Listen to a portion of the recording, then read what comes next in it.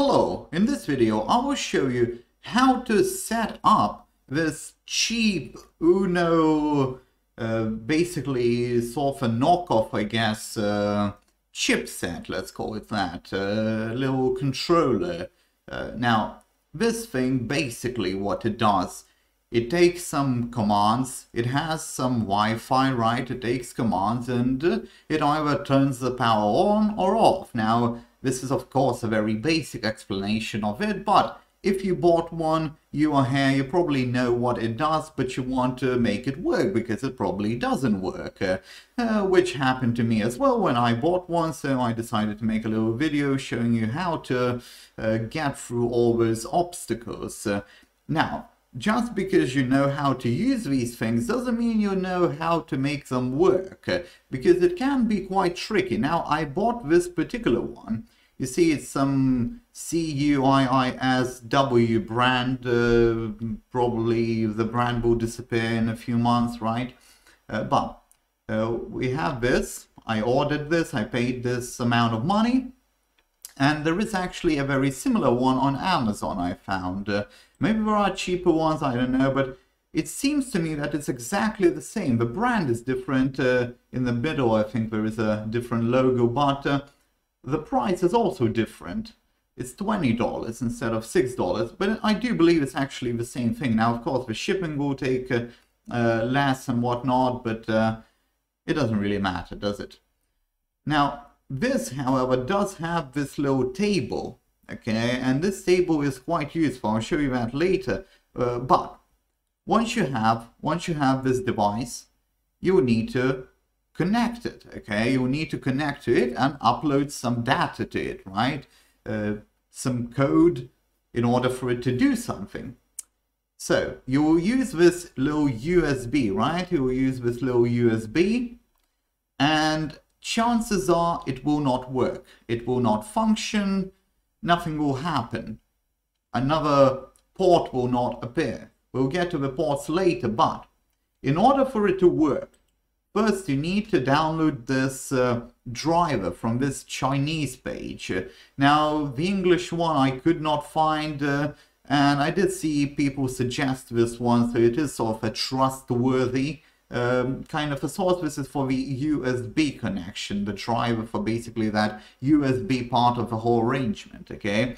So you download this. Now you click actually on this little link, and the download starts, and then you have a little exe file. You just execute that. It's actually an archive file. You take it out of the archive state and you execute the executable, or you can go through that annoying process of going through driver update, but that's a waste of time. Just execute it and install the driver and it will work. Now then, another thing you need, if you don't know yet, you need this Arduino IDE. So you go to Arduino, or however it's pronounced, .cc. Okay, .cc, it's not .com or .net, it's .cc. And then you go to software and to downloads. You go to downloads and then you'll download this IDE. Now, you can download the latest version, it should work. I used 1.65, I believe, because of some reasons which made me think it would work better on some circumstances. Now, I'm not going to get into that. Try it on that, and for me it worked on 1.65. If you want that, then go below here somewhere, right here, previous versions of the current release. So I will paste all these links in the description, as well as the links to the items if you want to purchase one. Now, from my experience, they do actually work. It's just troublesome to, well, set it up, and it is quite annoying. But now let's take a look at the Arduino IDE, and let's take a look at the steps you need to take in that in order for this to work. Now then, it is time to take a look at the IDE, the so-called IDE. It's more of a text editor, really. It allows you to upload stuff and compile stuff, but it has no sort of modern IDE-ish features. There's no IntelliSense like in Visual Studio, nothing that's really helpful in terms of productivity. But if we go to Tools, we will need to go to Boards Manager, but not yet. Before we do that, we need to go to Preferences. That's in File, Preferences, okay? And in Preferences, this will pop up, and then you need to add a link, additional Boards Manager URLs, okay? Now you need to provide this link. It will be provided in the description, but you need to provide this link, and this allows you to sort of download additional definitions, you could call them, of these additional knockoff arrangements, okay? You're not buying something very sort of original, you're buying something a bit knockoff-ish. Now, I'm not sure how much of a knockoff it is. The stuff's supposed to be open source for most part, but it's not the highest quality item you're buying. I do believe it works, but it is very troublesome in terms of these drivers and the setup and all that, but it is a lot cheaper. So I'm going to cancel because it's already inserted, but you would click OK, right? And then once you have that, you can download some of these boards, okay? So you go to Tools, then go to Board, like this, and then Boards Manager, okay? So you basically download that definition of a board. Now, in here, simply type in ESP, and what we need is ESP8266. You can see that on the actual chip. It says that some descriptions will also provide that name, so it does all match. ESP8266 by the ESP8266 community, right? This is what you need. It's already installed. If it wasn't installed, you would install it, okay?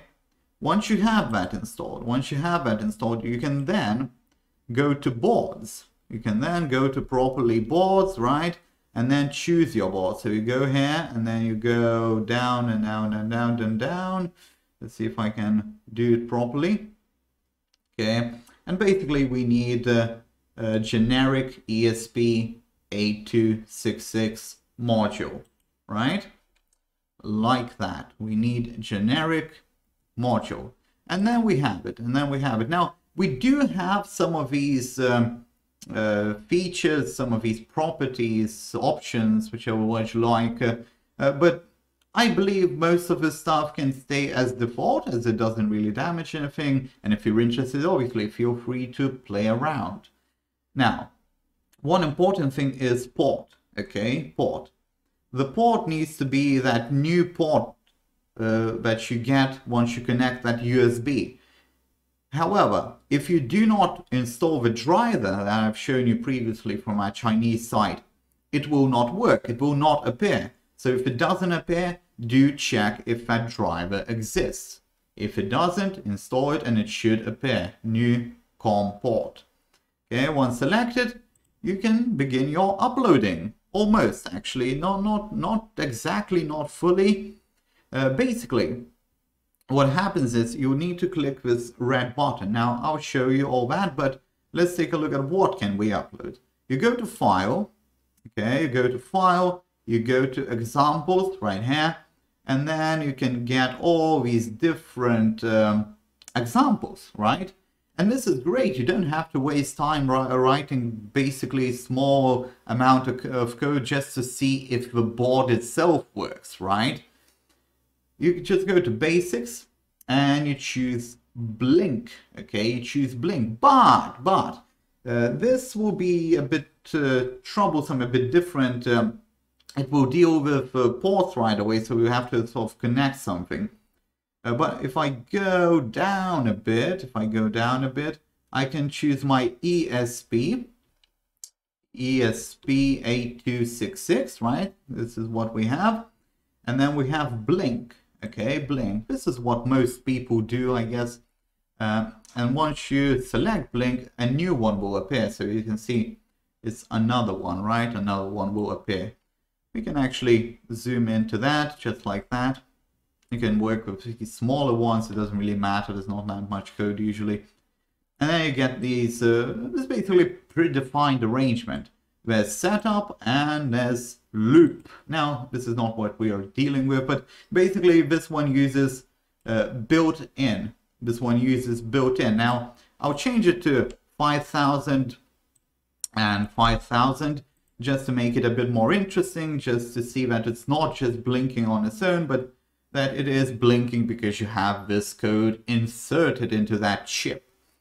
Okay, once we have that, we can click upload.